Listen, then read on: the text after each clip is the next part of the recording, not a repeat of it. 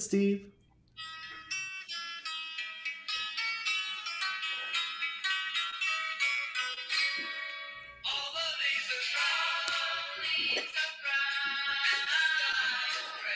Y'all having fun with us? Yeah, it's hot here. I got to think cool, Dave. I got cool down. Yeah, I got my come along coffee. I got it with the snowman. I noticed the snowman in the background there too. I'm trying to get cool.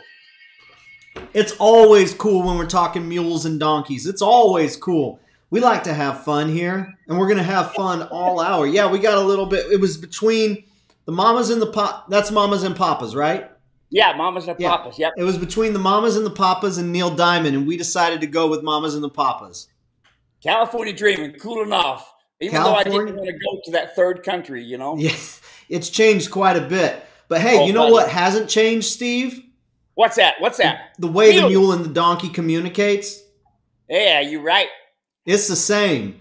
So all that we got to do is change how we communicate with them, and that's what we're here to do today, right? That's right, buddy. That's what we're going to do. Hey, everyone, my name is Dave. This here is Steve Edwards. Every week we get together, talk about mules and donkeys, help you get out there, get your animal, build that relationship, become the herd leader, and experience results when you get out and train and ride and drive and whatever it is you want to do. We know that this is a lifelong dream for so many of you, and you want that to stay a dream. You don't want it to turn into a nightmare. And so every Wednesday we get together and we answer as many questions as we can so that it stays the dream. So you get to live that dream and you get to invite other people in. So the way this works is there's really only three things you need to know. First and foremost is that we want to know you. We want to know that you're here. And so you'll probably see some folks already putting in the comments section. You can join with them, put your name, where you're watching from, and what the weather is like there today. And the reason why we do that is because we genuinely want to know you're here with us. We know a lot of you are watching, and sometimes it might take a little bit of courage to put your name in there and just let yourself be known. And we just want to invite you to do that because we really want to know that you're here and we want to greet you by name. Second thing that we ask is that you ask any and every mule or donkey question that you got.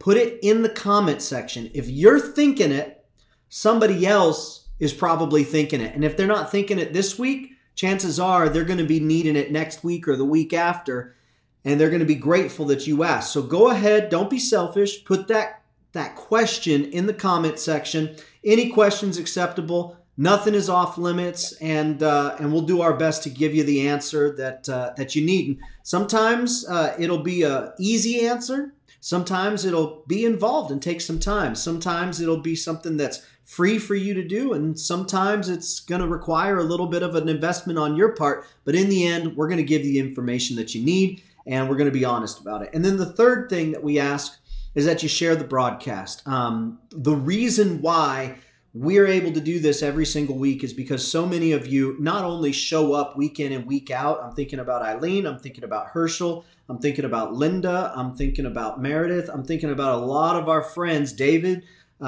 everyone who shows up every single week. That allows us to do it. But you sharing the broadcast with others allows us to do it as well. And that's really what helps us make a bigger difference in this mule and donkey community. So the way you do that is if you're watching on YouTube, you click the like button and then you subscribe to the channel. And that lets YouTube know that this is worth recommending to other folks. And then if you're on Facebook, the way that you do that is you click the share button and then you post it to your page, or you can tag friends or family members in the comments section. So with that out of the way, we'll get to saying hello to some of our friends. And we got a bunch of questions, carryovers from last week because we had a hard stop. So we've got a few carryovers and I've got some new ones. And then of course, folks are going to share some. So Eileen is here. Well, alrighty then. Yes, Eileen, alrighty then indeed. David is here from East Texas. A front's coming through and going from 62 this morning to the 20s tonight. Glad to see you guys. Stay warm, David. Levi is watching. Howdy, fellas. Coming in from Galloway, New Brunswick, Canada. And you know what we like to do here? We like to go international. Thank you so much, Levi. Cold and snowy outside. Watching with my Steve Edwards belt buckle. Hey, that is a collector's item right there. It is. Polly is watching from Barnesville, Minnesota, -6 with a -35 wind chill. Wisely staying in the house. Judy is watching. Steve and Dave from Miss Daisy and me, Norco, California, Horsetown, USA. Greg is watching from Newton Grove, North Carolina, sunny and 40s. Steve. Hi, Steve. This is Virginia from cold Santa Fe. My come-along hitch came off my Molly's nose today, and I was without any control outside the barn. What went wrong? Can I use a halter as a backup? So let's go ahead. Let's get started. Steve, what went wrong? It came off the nose. What went wrong was, number one, you weren't completely paying attention. You know how along the road you got rumble strips because all of a sudden you don't think about you're driving and you're going to the right. You go, blah, blah, blah, blah, blah. That's because you wasn't paying attention. And then rumble strips will tell you get back in the center. And then on the left-hand side, you got little bumps too that goes bump, bump, bump. And that's to tell you get back in the center. Yeah, because we lose conscious of it. Listen, in your hand, you are going to feel her all the time.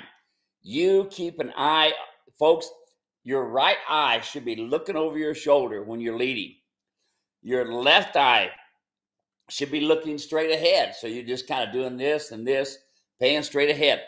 Anytime that come along rope moves, it's because you moved, okay? So I would like to have seen it. Hopefully you need to send me a picture sometime to see it on there. I'm sure you got it on right, but it should work out. Good. So going back to her, she's in a barn with a lot of other folks and other opinions. Yes. Guess what the opinion was for her? One of the opinions was this, that she needed to take her mule, which was pacing up and down, pacing up and down, pacing up and down, because it wanted to be out with some of the other horses out there. And everybody says, oh, take that mule and put it out there with that gelding and let them play together. Guess what, folks? That gelding would be pounding on that mule, or that mule, which does not too likely, would be pounding on that gelding. All right? Because one of them is going to be the top of the pecking order. You need to be the top of the pecking order. End result, she left her mule in there, and now the mule is being quiet. Everything's good. Everything's good. So go back to the come-along rope. The come-along rope moves up and down the nose because when you bump on it, it makes it tight. Okay? Bump on it, makes it tight. When you come back with your hand loose, now it loosens up around the nose. When you bump on it, it tightens up. When you get relaxed, it widens out. So here's what happened. Your loop got too loose. So from the nose to your hand, it was too loose.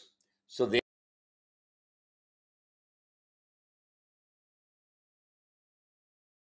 everybody, now only feel, not hold on to, okay, but only feel.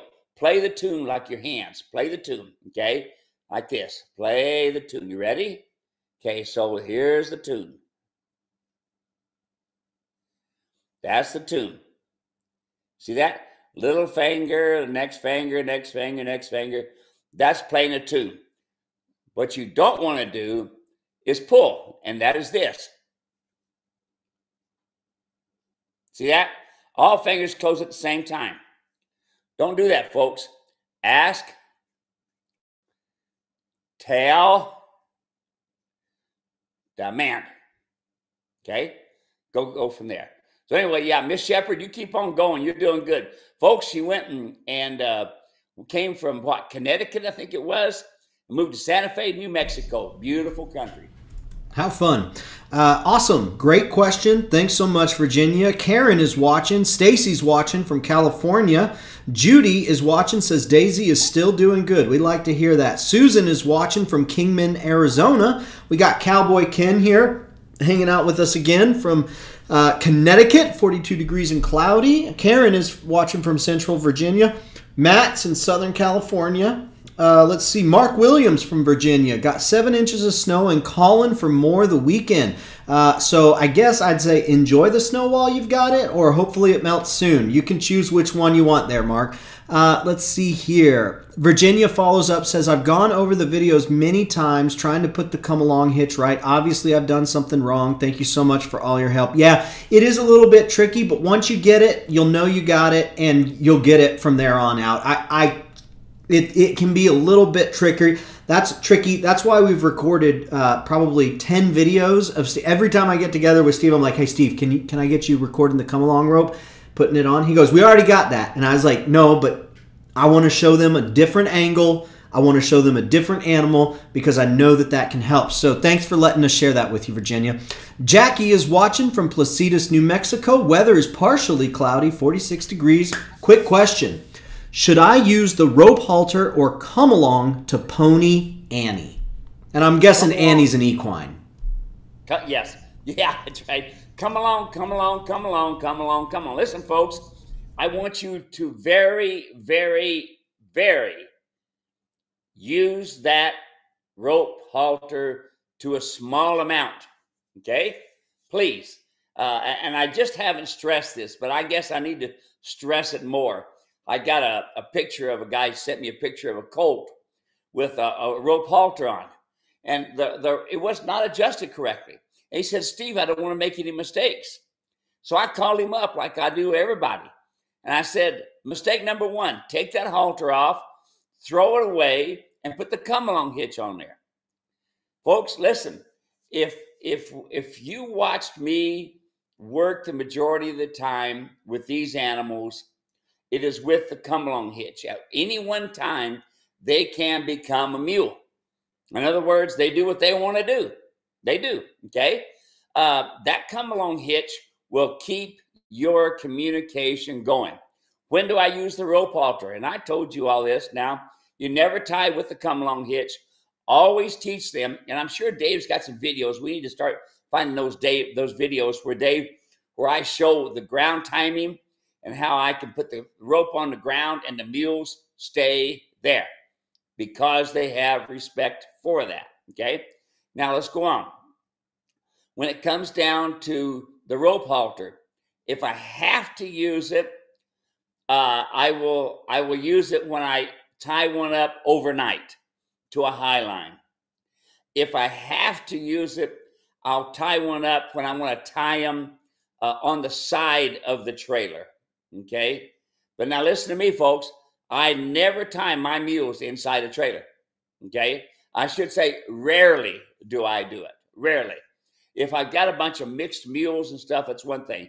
But usually what I do is I bring the mule in, I pull the halter off, I close the gate.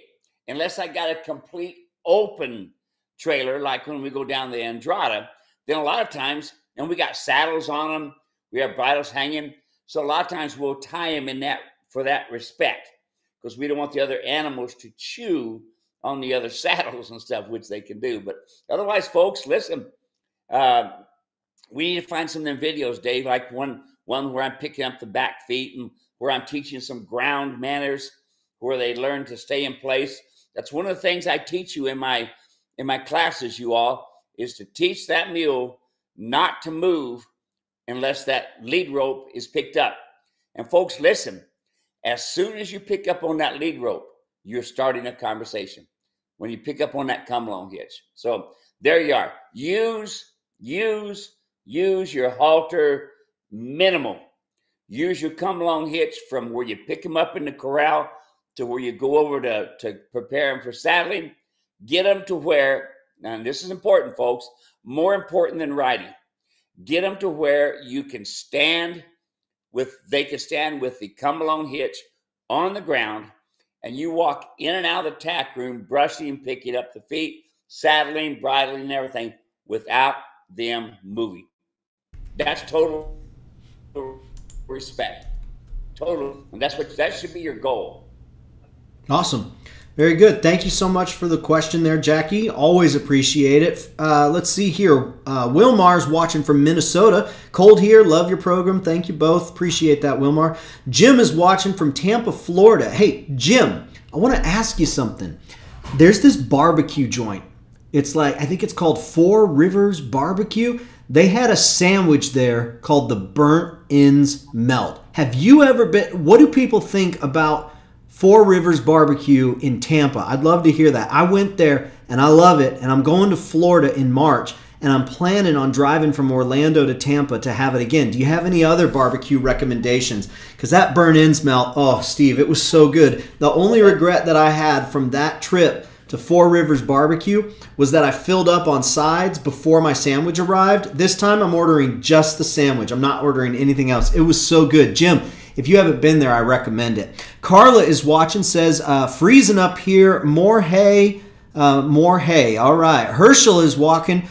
Steve, I don't know if you know this or not, but Herschel watches every single, I think just about every single video that we do, whether it's live or whether it's on the recording. He leaves a comment on every single live video just saying, Herschel watching here. So I really appreciate that. He's one of the few who really does show up every single time. I think that's pretty neat, Herschel. Thank you. Samantha is watching. Beautiful day, driving back to Riverside from Palm Springs. That is a pretty boring drive. I hope you enjoy it. I've made that drive many, many, many times. Stay awake with us there, Samantha. Let's see here. Carla is watching Northern British Columbia. We like to go international, and Samantha, or Carla, has helped us again. Mary Jo's watching from Montana. Greg says, I bought the Mule Rider Martingale a year or two ago for a different mule. Never used it, but ready to try it now with my new mule. Is there a video that I can watch to get refreshed on how to use it again? Now, we have the Mule Rider Martingale video that comes with it. So, Greg, send me an email, support@muleranch.com. Let me know if you got that or what email address you used, and we'll get you fixed up there. Let's see here. Carol Joe is watching from Colorado.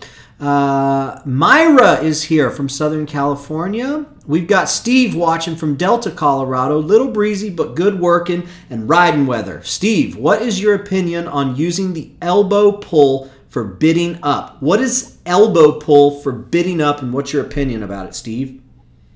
You got me on that one. I've never heard of an elbow pull for bidding up. Maybe that was that dance move that I did, about 10 years ago when I still moved what I've pretty always easily. done is I put my right hand behind the ears. They drop the pole. I put my left hand. I use this finger right here, and I rub the bars of the mouth. And when I rub the bars of the mouth, that makes it comfortable, and they drop their head, and they just love that thing when you rub the bars. And I know a lot of people don't want to see this, but it's the best finger to use in there to rub on those bars. See, there's no teeth. There's no teeth from the canine to the incisors. There's no teeth.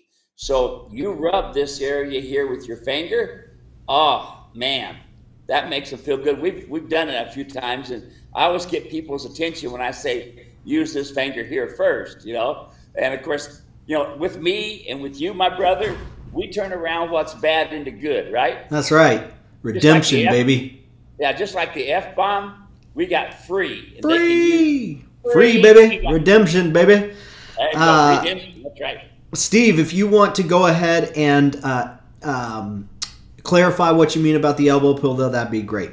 Let's see here. Joan is watching from Buffalo Creek, Colorado. We've got Fiery Waco, North Texas, 50-degree day. Rip is watching. Might rain today. Rip, give Steve a call on those cinches if you haven't talked to him yet. Y'all can get that worked out. Okay, good.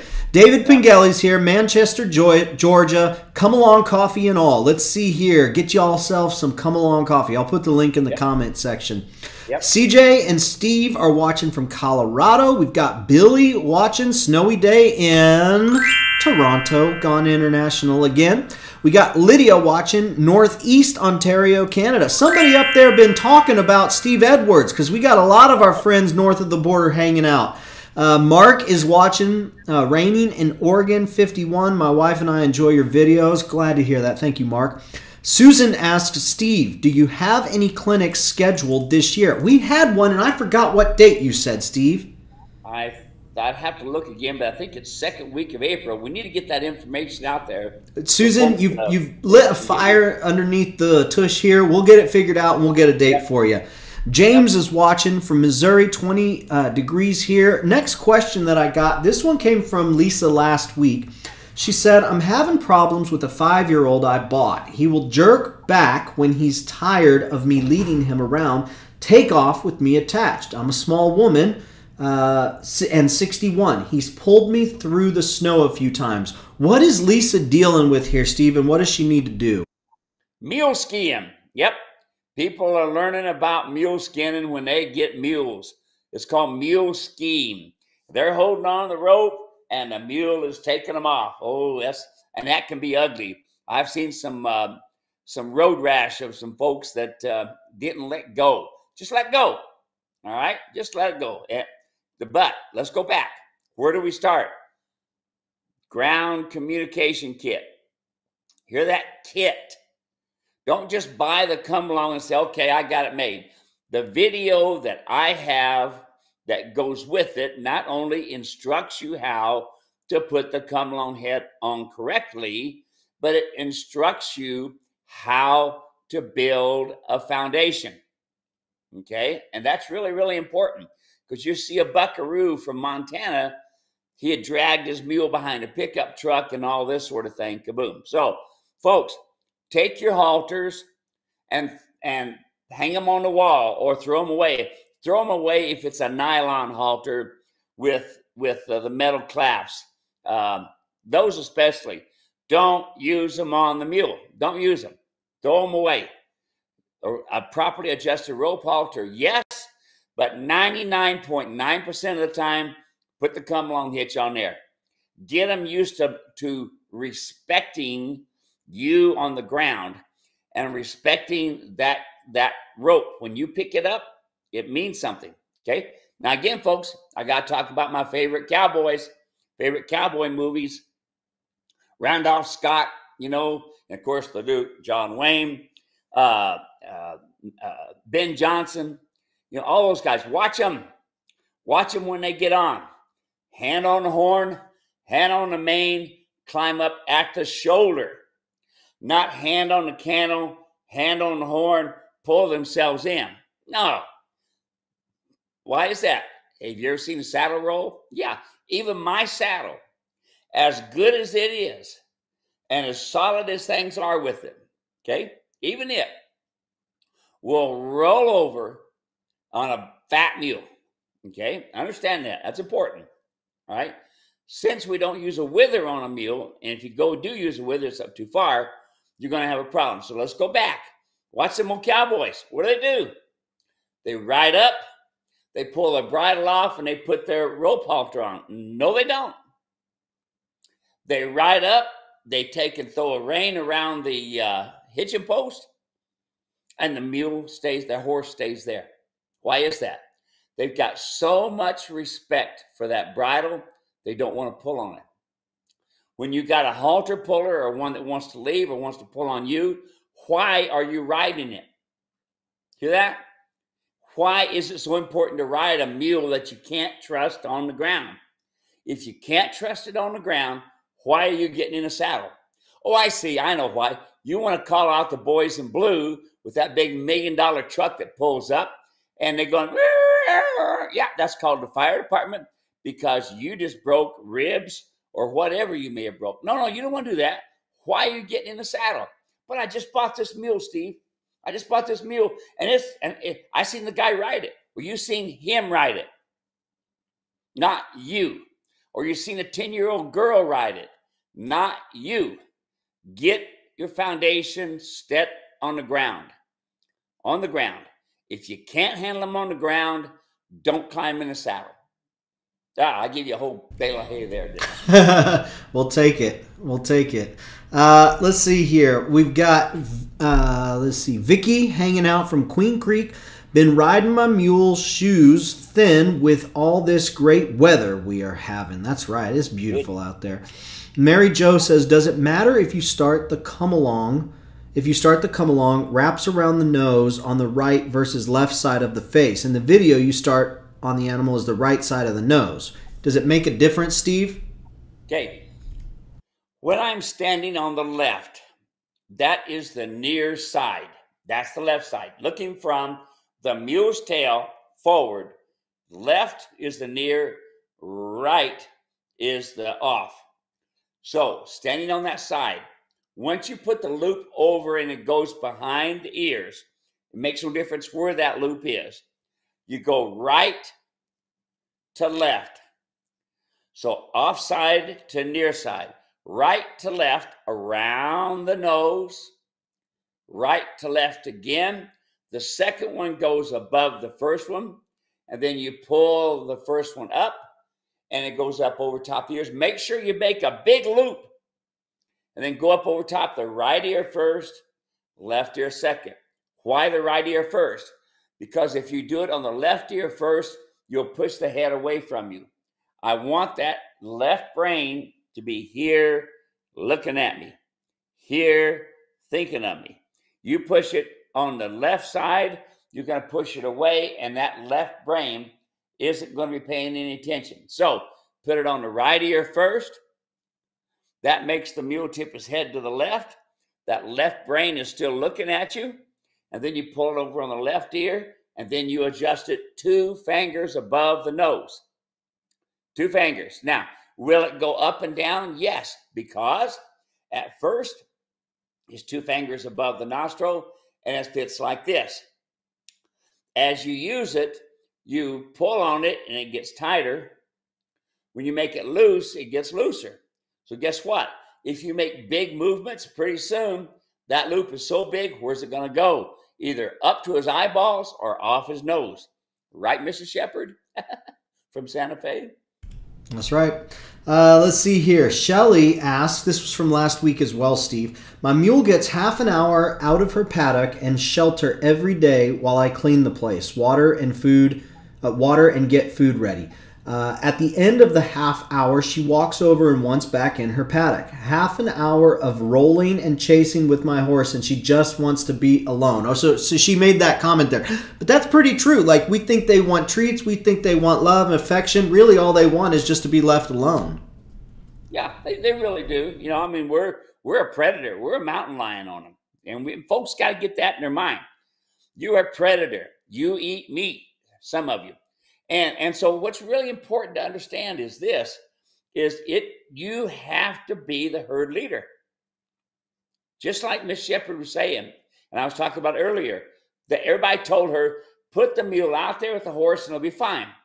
I tell you what, folks, I know some folks that have done that and they end up with a big vet bill, or done that and now they can't get that horse away, that mule away from that horse. You know, listen.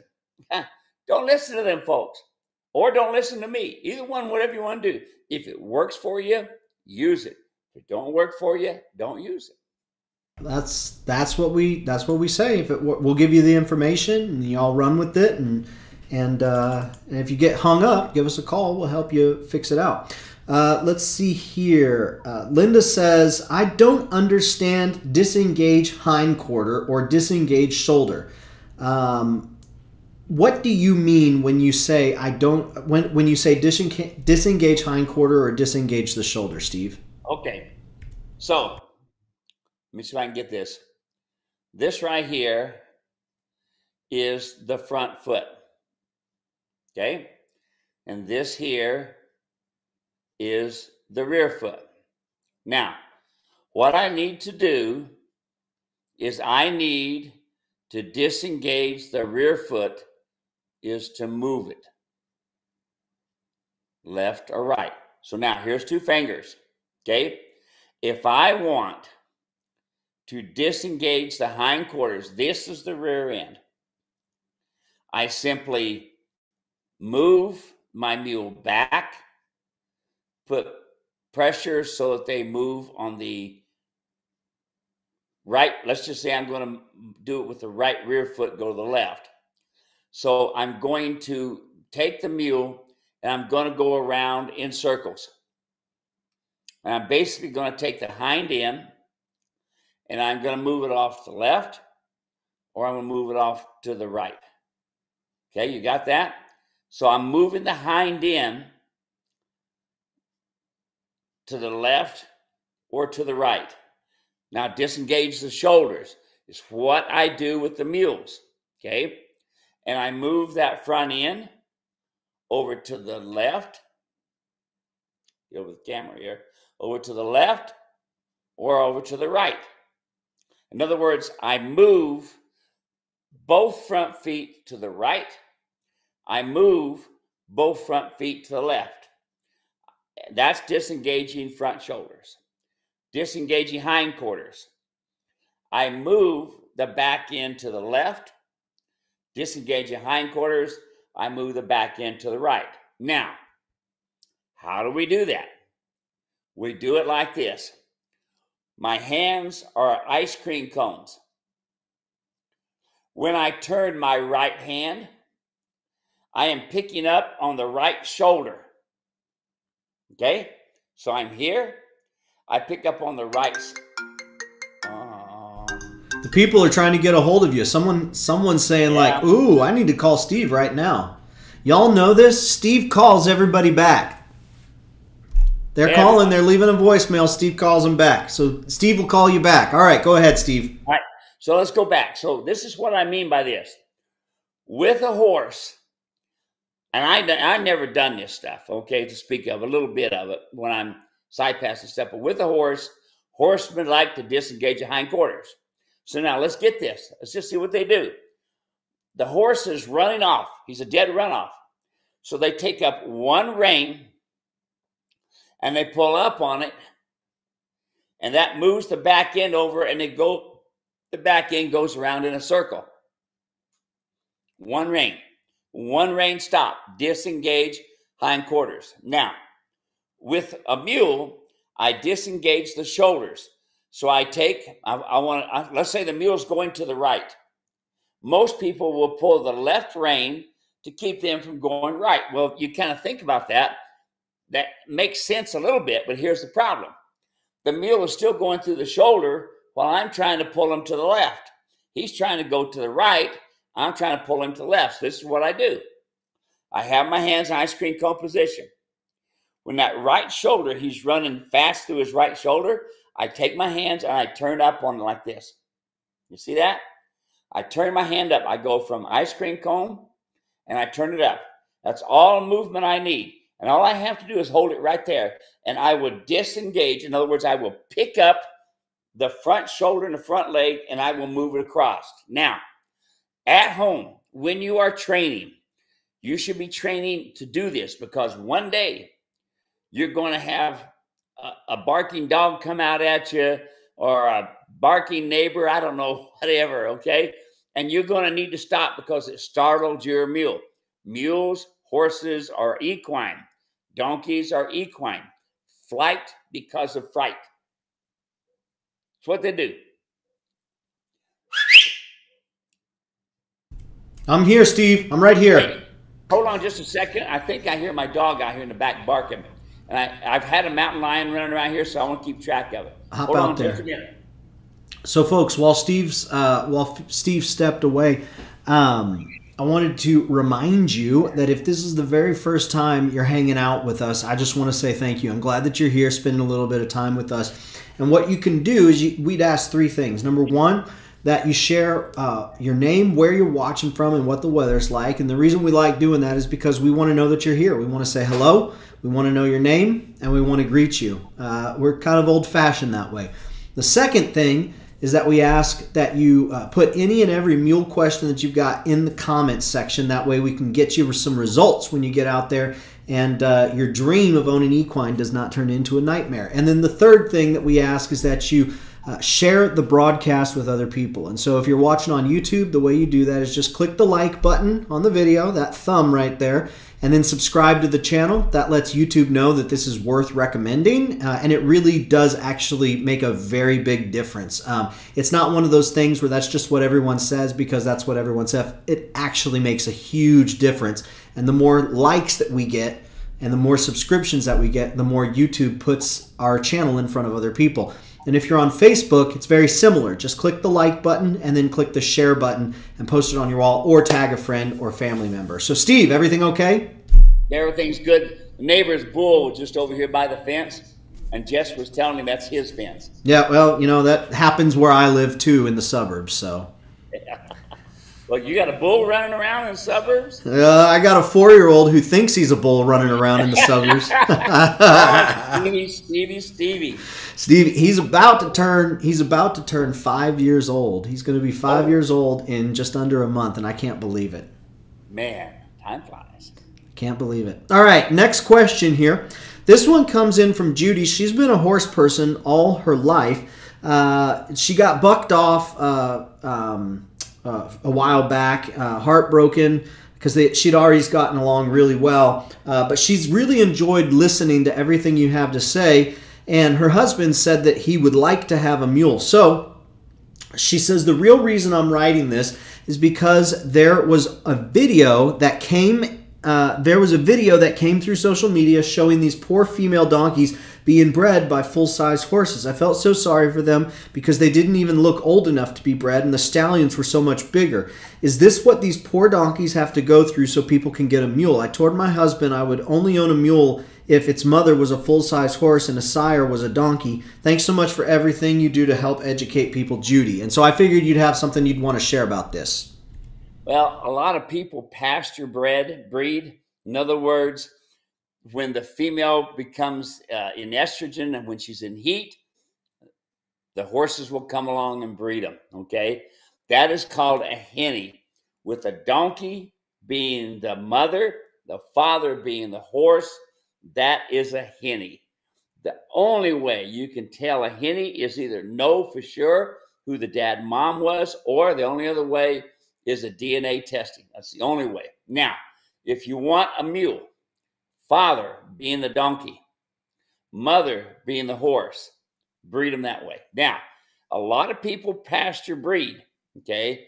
And it can be pretty tough on both because some mares go to kicking and biting and things like this, and some studs go to kicking and biting as well. I never suggest pasture breeding, folks. If you want to breed your mare and you want to have a nice mule baby, find a good jack and do AI work, and that way you'll be guaranteed an easy 96% guaranteed you'll have a good quality mule, okay?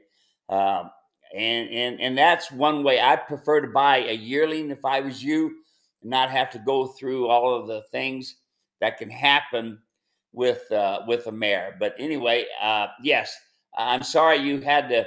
That's what happens. A lot of people don't care, folks. Listen, only thing they care about is when that mule baby hits on the ground, that's $1 for them. And I know people that just turn. I know of people that just turn all kinds of mares loose with a jack out there, and away he goes. They never really know when they're bred. But a lot of times I've seen jacks with broken legs because the mare has kicked them, and it can be pretty dirty. So that's why I tell you, folks, AI them, you're done.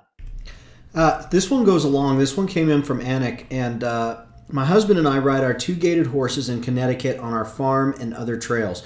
I have for a long time been intrigued by the mule work habit, as well as the ability to be ridden, which I experienced firsthand in South Carolina on a quail plantation. Has the mule as a domesticated and working animal still a place in today's world? What are the preferred characteristics for the jack and the preferred breed for the mare when breeding? Thank you, Anik. Okay, preferred characteristic number 1, disposition. Do not buy a mule that doesn't have a good disposition. Now, their problem is a problem. I know a lot of you have purchased animals that you just watched them on a video and then you had them shipped to you. Now, I'm going to tell you, If I had to guess at all, at least 65, 70% of the people who end up with these mules end up with problems. Okay? Disposition first. If that mule's disposition works with you, then by God, you got a working relationship. But that hands-on, smell them and touch them is what's really important. Going back, so same thing with the jack. That jack needs to have a good disposition, nice and willing, and easy on the bridle, okay, or easy on the halter, leading. So let's go back. The next part, conformation. Conformation. You want straight legs and you want straight bodies. Here's the problem, and this is a shame, folks, because just like the people who pasture breed, okay, and I'm not saying they're bad people, okay, just that my preference, so that I can keep track of my mares and my jacks and stuff, is to have them in stalls. But I really prefer to AI. Let's go back. Disposition, conformation. I want straight legs and this sort of thing. Look at your jacks. How straight are they?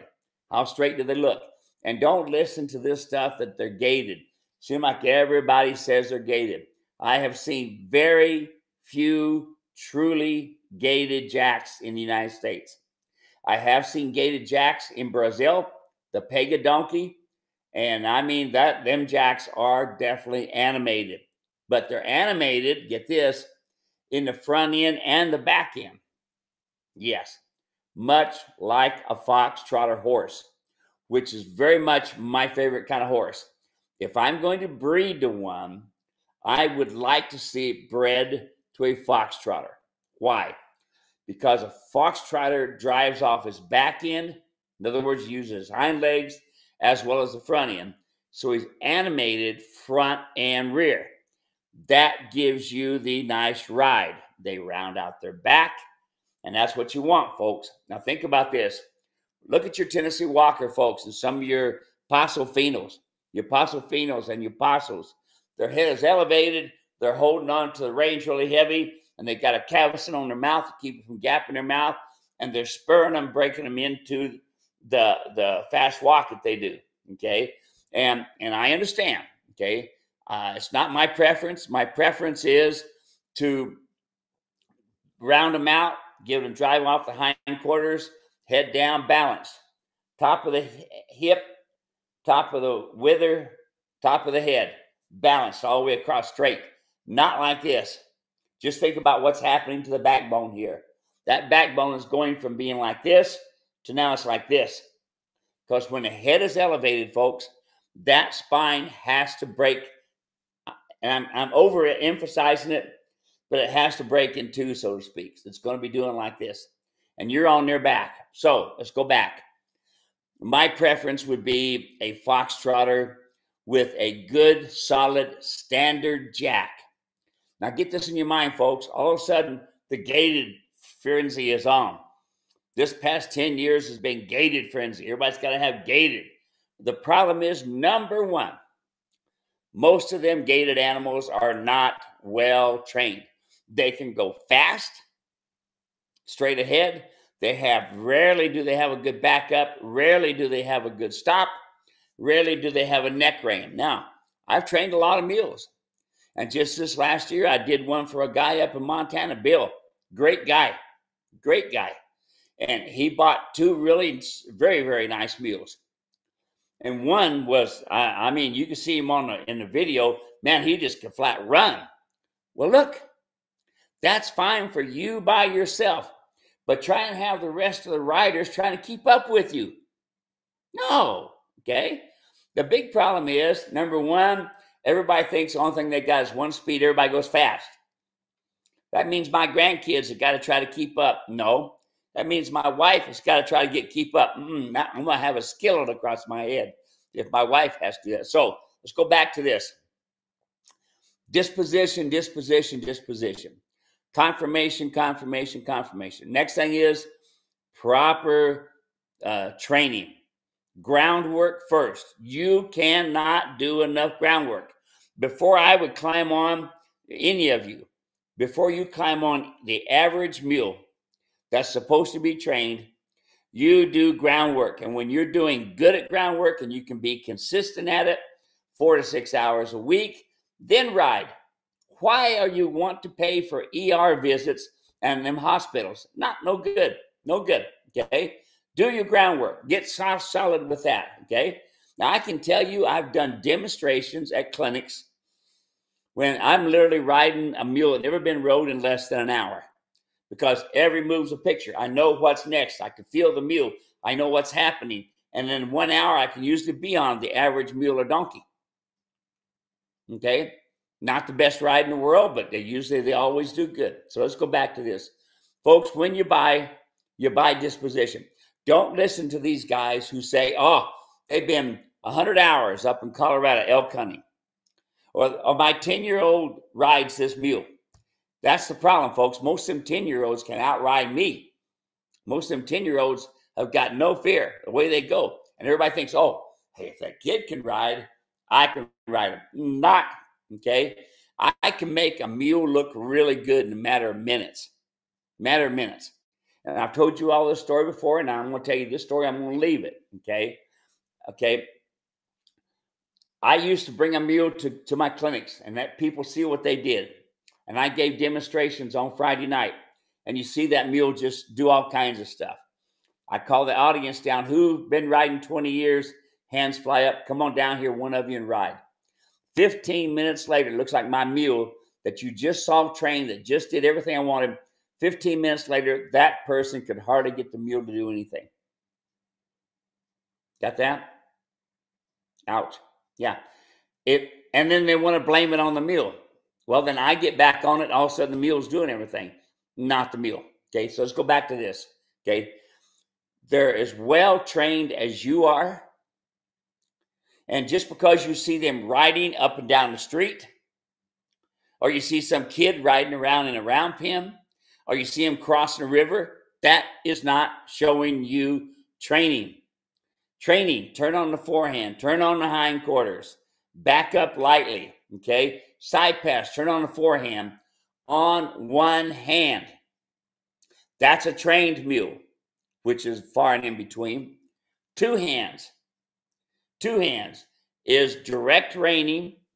That is either a partially trained mule or a green mule. Folks, they're putting big prices on these mules, and they're nowhere near worth half of what they're doing. A mule has a natural single foot walk. Where did they get that? From their daddy, the donkey. Right side, left side, right side, left side. Smooth riding, okay? Smooth riding. But, okay, let's go back now to this last. If you buy gated, you're going to be spending more money than what you need to be doing. There you go. You could go.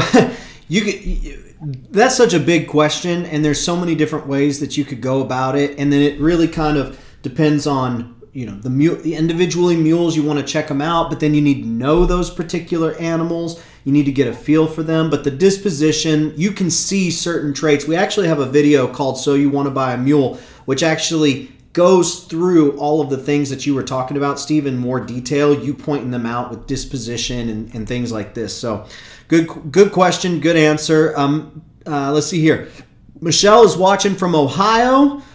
Tony is watching from Port Angeles, Washington. We've got Mickey in, who is talking back and forth with Karen, watching from Virginia. Michelle's watching from Ohio. We've got, let's see here, Trace. Hey, taking us down under. Good day, Steve and Dave from Lowood, Queensland, Australia. Having a good time riding my mule on your cowboy saddle.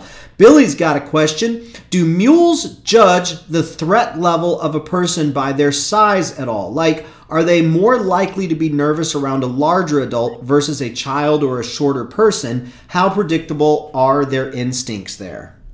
Well, folks, that's one of the reasons I tell you all the time, you be careful with your kids around mules and donkeys, especially a new mule, okay, or a new donkey. Donkeys are herd protectors, and when they see something small, they're thinking that they're sneaking up on them. That's what mountain lions do. That's what coyotes do.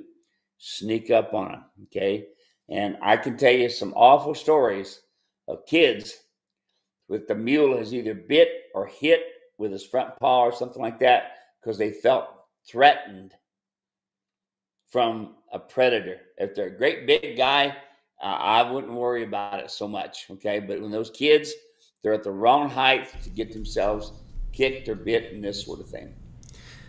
Michelle says, there is a lot of bull in the suburbs, Dave, and I agree right there, Michelle. Max is watching from North Carolina. Herschel says, how do you keep the come-along rope on when ponying? Oh, easy. Easy, folks. It's you want to, and that's what I'm trying to get you to understand. Your hands are communicating to that mule every time. You drop a hand, you drop a shoulder. You lift up a hand, you lift up a shoulder. You get that? When your hands are even, the mule's going to be balanced. The big thing that you have to do is feel the rope. Remember I showed you moving the play in the tune? Play in the tune. Not grabbing it, playing the tune. So while I have the rope between my finger and my thumb, I'm feeling with my hands that rope. I'm feeling it. I know it. When I feel it get tight in my finger and my thumb, then I may take and put a little bit more pressure on it. Okay? I may put a little bit more pressure on it. But when I'm got it between my finger and my thumb, and I got it alongside of me here, I can feel with my finger and my thumb how much pressure is on that lead rope. And if I feel that there's too much pressure on the lead rope and it's pulling against me, I take and play the tune and put my hand around that lead rope, roll my wrist, give them a sharp bump like this, like that. Okay. Now, there are times that I'll dally as well too, and I watch that rope. If I'm leading 5 to 10 mules behind me, I'm going to be dallying because I cannot hold 5 to 10 mules, nor can my mule necessarily that I'm riding. But if I do it right, I can handle the first 3 or 4, which will handle then the rest of them as you go down. The big thing is, folks, when you are riding, when I'm leading a pack mule, I don't lead that pack mule in a halter. I lead them with my come-along rope because it gives me full communication. My halter does not give me full communication. The biggest thing the halter doesn't do, it doesn't give me relief. Okay? Because when I make it tight, and I make the whole halter snug, it's going to be snug all the time. There's no relief. So the mule doesn't understand completely right and wrong, but they do with the come-along hitch. They get relief when they do it correctly, and they get bumped when they're doing it incorrectly. So comfortable, uncomfortable. So you just have to keep an eye, especially if you're dallying, folks. You've got to keep an eye on your fingers so you don't lose any fingers out of this deal. Usually you'll see a roper, it's missing the first part of his finger in here because he got caught in a dally. But anyway, you got to feel it. And you do, if you can do it on the ground and lead them across things with just looking over your right shoulder and not turning around and looking at them, looking over your right shoulder, if you can do it on the ground and you can be consistent going over top of barriers and everything else, you can get in the saddle and lead them. Awesome. Good question there. Thank you, Herschel. Raymond is watching from Oklahoma. We've got, let's see here, Pat watching from Breezy, Indiana. Shelly is watching from Suki, British Columbia. There we go, Canada again. Let's see here. $1 million question, Steve. So there's $1 million on the line right here. How to teach the mule not to pee on stall shavings. How do you teach the mule to pee? Shelly said she'll give you $1 million. That is the whole purpose of stall shavings, is to take up any moisture that's going to be around. Now, if you want to teach your mule to only potty in one place, okay, put road apples in one place, pee in another. Okay, you ready, folks? I'm getting ready to get $1 million here, Dave. Take a car tire and put it over the main area where the animal seems to be pooping. If he's pooping all over, take and put a car tire on it. And the one place that he's not pooping at, that is where he'll go. Same thing with urinating, okay? If he's urinating in front of the gate or pooping in front of the gate, you don't have to walk in and out of it. So put a tire there, okay? And they will stop pooping and peeing in front of that gate. All right, I'm ready for my $1 million. All right. Our address is at muleranch.com, Shelly. And if you need any additional information, just let us know. But you know what? When that comes through, we'll send you a Queen Valley Mule Ranch knife. How about that? We'll send you a Queen Valley Mule Ranch knife when that transfer comes through. Larry's watching. I'm with you on using the Foxtrotter as an excellent brood mare to produce a fine mule. Vicky says, we have done some groundwork and been packing on our just turned 4-year-old mule last 2 years. My question is, do you recommend we have the knees x-rayed to know if her knees are ready? At 4 years old, 99.9% of them will have knees closed. Yes, you can do a sonogram. Yes, you can do an x-ray to know for sure, okay? But otherwise, thanks for thinking of the mule. That's wonderful. A 4-year-old usually is there. Usually by the time they're 3, they're closed up really good. And hey, Dave, I've got a bridle I want to give away today. All right, let's go ahead. You got your question? Okay, I got my question. All right, so folks, the way this is going to work is Steve is going to ask a question, and I have a list in front of me of all the comments that are coming through on YouTube and Facebook. So it may look a little bit different on your screen. We're going to go by my list, and the first person that I see on my list that gets the answer right gets the bridle. All right, go ahead, Steve. Yeah, now this is a leather bridle. You can either have a larger or a smaller one, and then go from there. And I'm going to give away 2 because I didn't give away the last time, okay? So do you want to do 2 questions or the first 2 people? Two questions. Okay, so we're going with question number 1 here. Question number 1. Number 1. What's the name of my dog? All right. Y'all heard that. What's the name of the dog? Let's see here. Now I'm going to give you a tough one. Now, we've talked about this today. Okay. Okay? The name of the dog and the name of your 4-year-old. So they can name your 4-year-old. See how much they paid attention. Anyway, name of your 4-year-old, then by golly, you're going to get a bridle. Yeah. What's the name of my 4-year-old bull? Bull of the suburbs. Oh, hey, we've got a winner here. We've got a winner here. Okay. So our first winner correctly named your dog. That is Michelle Butler, named Jess. There we go. So, Michelle, send an email to steve@muleranch.com letting him know if you want a large or regular size bridle and the address to send it to. And then Pat put in there Fluffy. Pat was taking a stab in the dark, saying, I'll just play the odds here.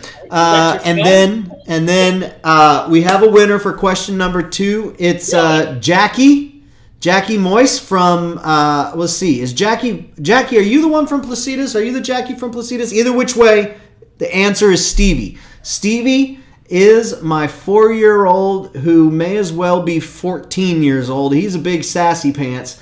And Jackie, you won. Send an email to steve@muleranch.com. Let him know if you want the large or the regular sized bridle and what address to send it to. That's a lot of fun.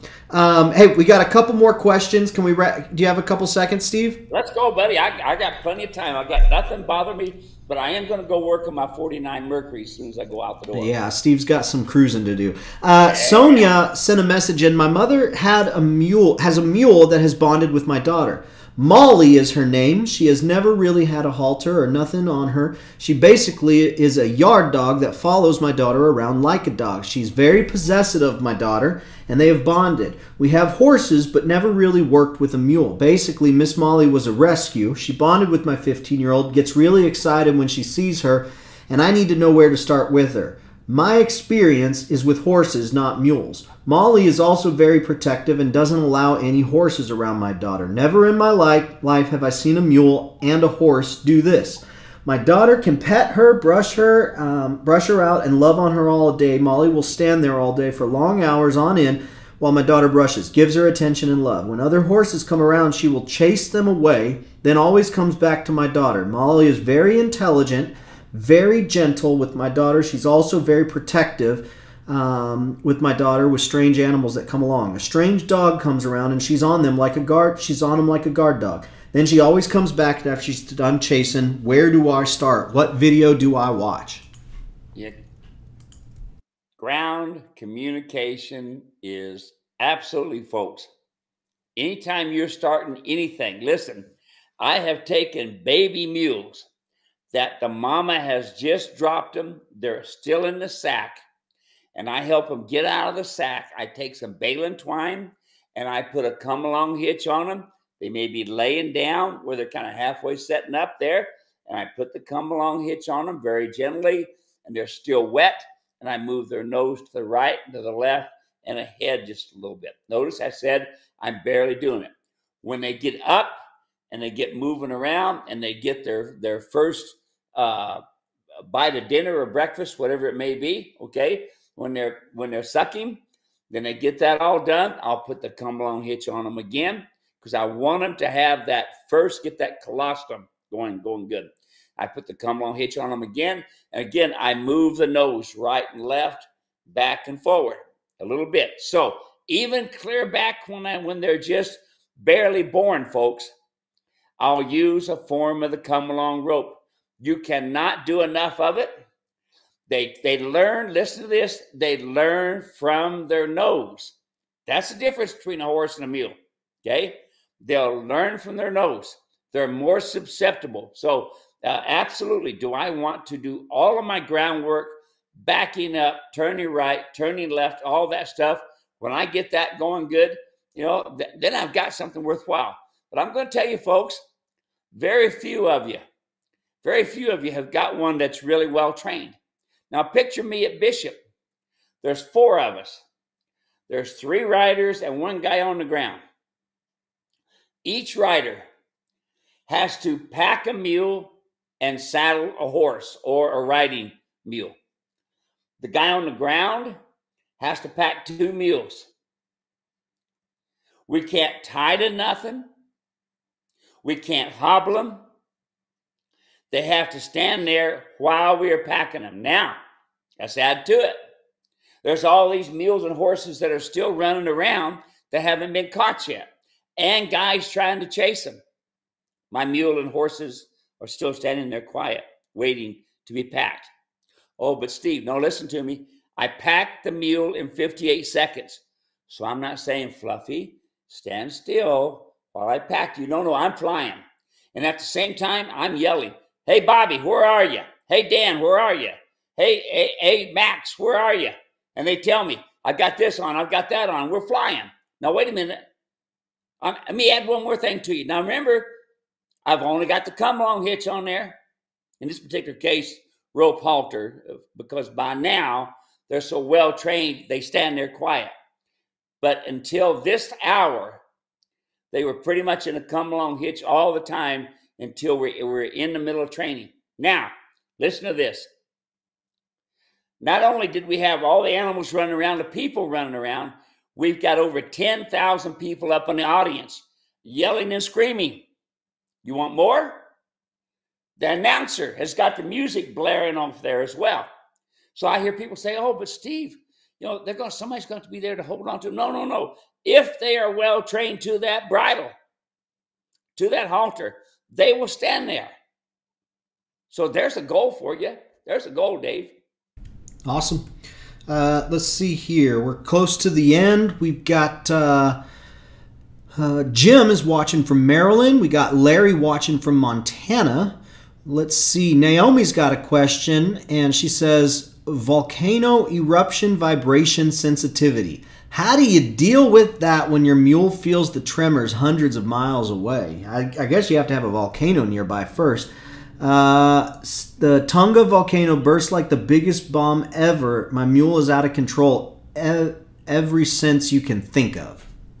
Wow. Well, I can tell you, folks, I've had lightning strike close to me, and I can actually feel the lightning through those metal shoes into them mules. Yeah, it's kind of a funny vibrating feeling. Nothing you can do, folks. Listen, you can't train them to a mountain lion. You can't train them to a rattlesnake, and they stay trained. Get that in your mind, okay? No such thing as desensitizing. Put the come-along hitch on them, and it will work. Put the come-along hitch on. You guys, you can't do enough of it. Dave, one of these times, we need to maybe show a little clip. It's at the end of my packing video of us packing at Bishop with all that stuff going on. All right. Okay. And one other thing, yeah. I sent you the picture of the lady where this really...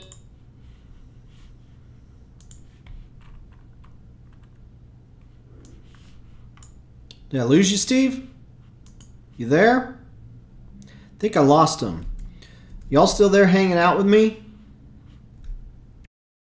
Get Steve back here. He's got a picture that he sent over that I'm trying to bring up here. Everything that we've talked about today, folks, there's a lot of really great stuff that you can find at muleranch.com. And if you're not subscribed to our YouTube channel, you ought to get subscribed to our YouTube channel. Lots of really amazing videos there. And a little cool thing is if you go and you actually on a here he comes again. Hey, hold on one second. All right, there we go. Whoa. All right. Hey, he's back. Hang on one second. So if you're at Mule Ranch, or if you search for us on YouTube and you visit our channel, underneath, let me see if I can actually bring it up here. I want to show you folks this. This is a really, really cool, let's see, Mule Ranch. Really cool thing. Okay. Share my screen. Here we go. When you are on YouTube, you can do this with any channel, but if you go and you look at the Queen Valley Mule Ranch channel, first click subscribe. You can see I'm subscribed to the channel right here. But then right here, there's a little magnifying glass. You can search our channel only using that magnifying glass, meaning you can use this main search up here and it'll show you everybody's stuff. But if you want to find Steve's stuff down here, search. So you could just do a search for Martingale. Isn't that something? And it'll show you right here all of the stuff, all of the top hits for Martingale. Yeah. And so if you wanted to look for shoeing, it'll limit your searching just to Queen Valley Mule Ranch and bring up all the videos. So that's a really cool feature. Really cool feature for YouTube. Okay, Steve, you were talking before we lost you there. So maybe we could, one of these times, have a little insert there of me at Bishop, the World Championships, with everything running around and us packing. But the other thing is the email I sent you with the people who had the gentle mule kicking and biting at them. Yeah, look, I think I got that here. Let me see if I can pull it up. We don't need to do it now necessarily because I know we're running out of time. But this next session, Dave, I'd like to show people how this mule was a gentle mule, kid mule, and all of a sudden started biting and kicking. It was cow kicking, okay, and biting. And I'd like to show folks this and show them the end result, how they were able to help this mule. That's good. Yeah, we'll find that and we can put it up on a future broadcast. All right, let me see if we got everyone taken care of here. Michelle says, you've cleared up a lot of issues for me tonight concerning buying a mule. I'm too old to hit the ground, so I need to buy wisely. Yes, that's very good. Let's see here. Lots of folks hanging out. Got a little smart aleck here. Hondo goes, Jess Edwards, full name. So Hondo was trying to outsmart the system there. That was good. Jackie's got the question, can you describe how to tie the come-along rope? What I'm going to do, Jackie, is honestly, it's not worth trying to describe it. It's really, really difficult to describe, and so it'd just make better for you to check out this video. I've got 1, 2, 3, 4 videos, I think, right here of Steve putting on the come-along rope, so that can be helpful. Mary Jo says, does the come along work on a horse also? Yes, yes, yes, and yes. Horse, donkey, cows, camels. I've used it a little bit of everything. Now here, Dave, this is the one thing. Get this in your mind, folks. This is why I've got a kit. Because it's one thing putting the come along hitch on. It's another thing knowing how to use it. You don't just put it on and go, okay, work miracles. No. Watch the video. Watch me working with that cowboy, okay? And then some other videos that we got too, that's some freebie stuff. But the video I put in there, folks, is the one that gives you the most detail. And I can tell you this, okay? And I appreciate Dave really hammering me on this because he wanted shift for shots different ways. Because, folks, I can't tell you how many times I would call Nick West in Canada to help me out with the come along rope. Or when Nick was right there with me, we're talking 30 years ago, when he was right there with me saying, do it like this. Now, he would be blown away if you've seen how it's being used now, because it's really a lot more finesse now, okay? Because before it was kind of rough. But let's go back, Dave. That come along hitch, folks, is your saving grace. I'm telling you, if you want to have your mule right and you want to have your donkey paying attention, come along hitch, come along hitch, come along hitch. Raymond says, should I use the come along hitch for training to stand properly firing hoof trimming? I would say yes. Absolutely. Well, you see it in the video of me with the guy's back, with the mule's back foot, you know. And matter of fact, when I'm shoeing Stacy in the video, she's just standing there. And the lead rope is hanging on the ground.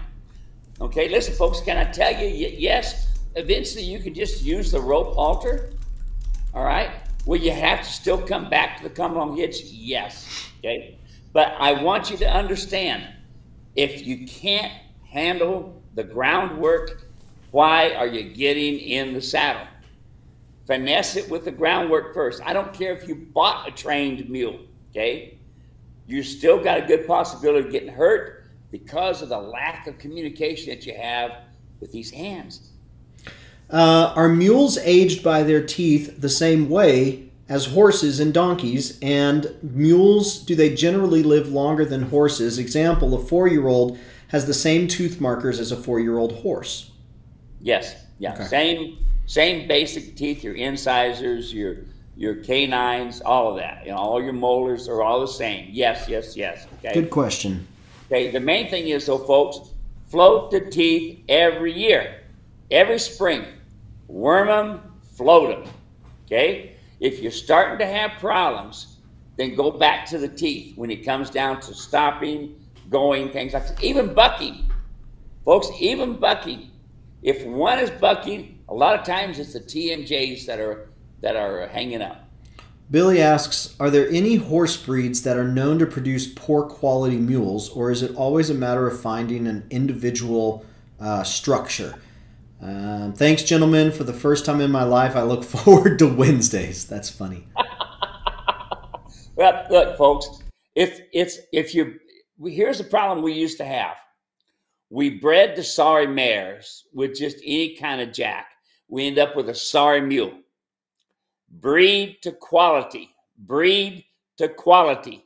And what I mean by quality, a brain.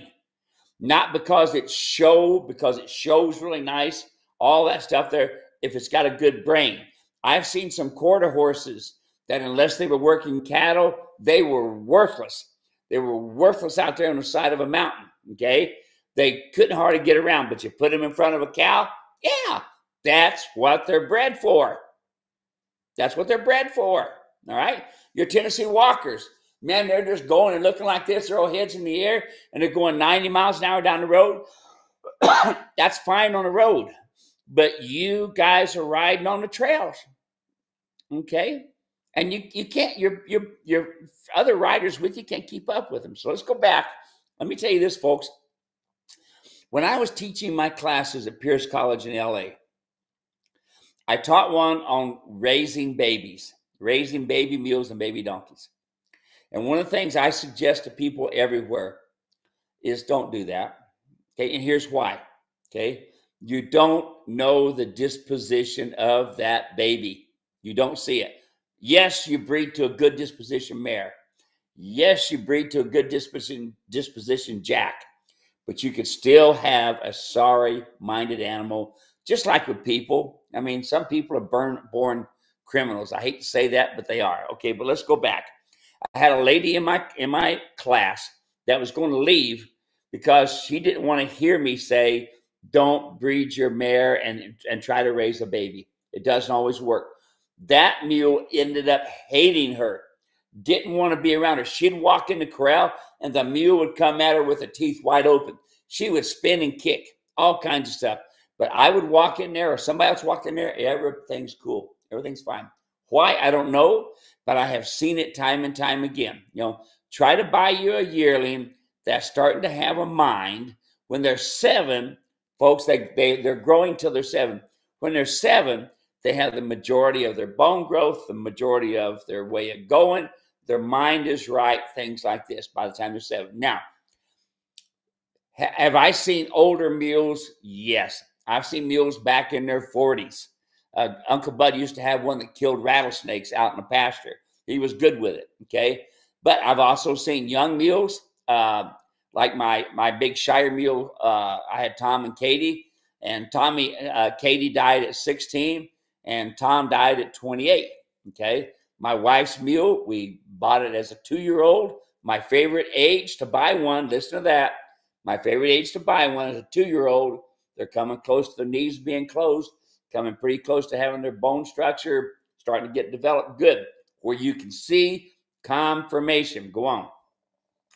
And we rode her and trained with her and hunted with her and were cattle with her for 26 years. And she stayed in a 10 by 20 stall. But I kept her finally tuned because my wife ride 4 or 5 times a year. Or one of the grandkids when they would come here once in a while, since they're in Michigan, when I would put anybody I put on that mule, because the mule was well trained, they could handle it. So, you know, disposition, folks, you know, buy yourself a 2-year-old, buy yourself maybe a 3-year-old that nobody's messed with, and go from there. We got Robert watching from Washington. His tapaderos arrived today, so he's saying thank you. Let's see here. Raymond says, thanks for all the information. One of our friends on YouTube says, listen to Mr. Steve, the Come Along Hitch works. And Mickey says, is the DVD that comes with the ground foundation available to buy without the Come Along Hitch or the rope halter? Now, I think it is. If you can't find it, Mickey, send me a message and I'll get you fixed up. Steve, that's it. That's all we got for today. Yeah, we can send them a DVD. We can send you a digital right away. Yeah, you can get a digital right away. That's all we got for today, Steve. Thanks so much for taking the time. I'm going to go work on my 49 Mercury. I don't have any mules to ride. Y'all get out there. If you're cruising this weekend out in Mesa Apache Junction area, you might see a man driving around in a Mercury or a Falcon, and that would be Mr. Steve. So wave and say hello. If you're out. Our show is at Signal Butte and Main Street, and then we've got another car show on Saturday we're going to do, and it's a benefit. I love doing these benefits to help out people. It's going to be fun. Awesome. Thanks, everybody. Have a great rest of your week. We'll talk soon. Bye-bye.